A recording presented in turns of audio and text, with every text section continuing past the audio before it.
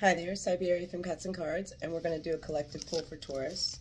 This is for Taurus, Sun, Moon, Rising, Venus, Sign, and North Node. We'll get out a couple cards from a couple decks.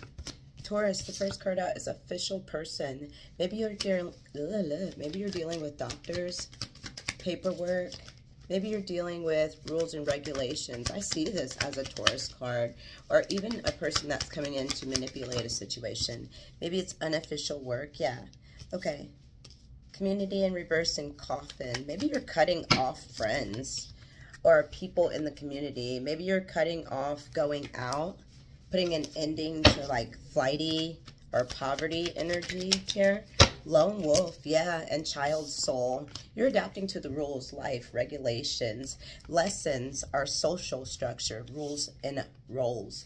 Your next card out is lone wolf. So maybe you are spending more time alone here. You're dutiful. You're traditional as well, Taurus. These are what traits, characteristics you can use. Dear John in reverse. Maybe you're regretting leaving a situation. There's a cold hard truth, and it's not you. It's really those people. There's something about the end and cutting cords. I wonder if you are thinking you made the yes, you did, Taurus. Look at that. So rainbows, there's some type of wish granted when you let something go. You have fortitude, staying power. The number 97 is here. The number 1 is here. Fortress. I feel like you're protecting what's yours. The number 51 is here. The number 22 is here. So that is what I have for you.